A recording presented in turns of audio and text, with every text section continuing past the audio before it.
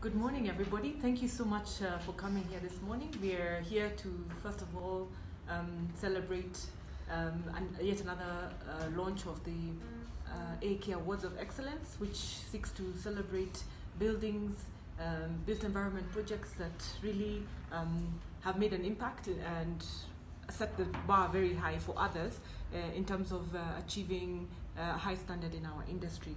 As part of the report this morning, we will be giving a status of the built environment 2017. That has been quite a tough year.